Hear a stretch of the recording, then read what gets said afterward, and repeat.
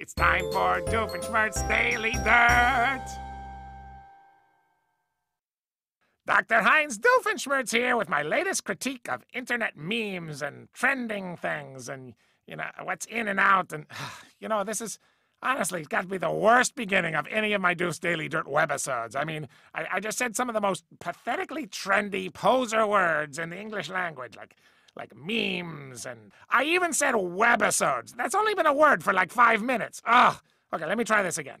I love evil! See, now that's a way better open. Okay, all right, welcome to this edition of blah, blah, blah, and today I'm blabbing about the new phenomena in YouTube videos which celebrates the Y generation's obsession with shopping and then, subsequently bragging about it. I know I say this every week, but this time I think I'm right. This is the end of civilization as we know it. I'm talking about haul videos. Haul videos are when somebody on YouTube shows off some stuff they just bought. I think they call them haul videos because of that phrase in movies like, what a haul, when they do a bank job, or back up that U-Haul and upload that swag. Swag, another pathetically trendy poser word.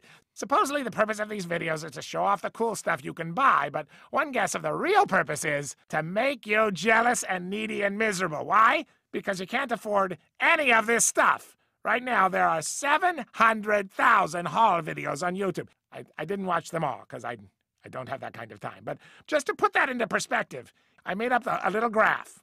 If this nickel was 100,000 videos, that would be 7 of those babies right there. And look, if there are any skeptics out there, I spent a lot of time compiling this graph to make sure all the data is impeccable and totally accurate. I mean, my research took almost a whole commercial break while I was watching Celebrity Apprentice. Oh, there's the buzzer. Do that click thing on my face and subscribe before they find out what I'm doing and shut me down. And remember, join my evil outreach program and do the right thing, get a tattoo, and, drop out of school. This has been Dr. Heinz Doofenshmirtz with Doof's Daily Dirt. Until next time, ciao!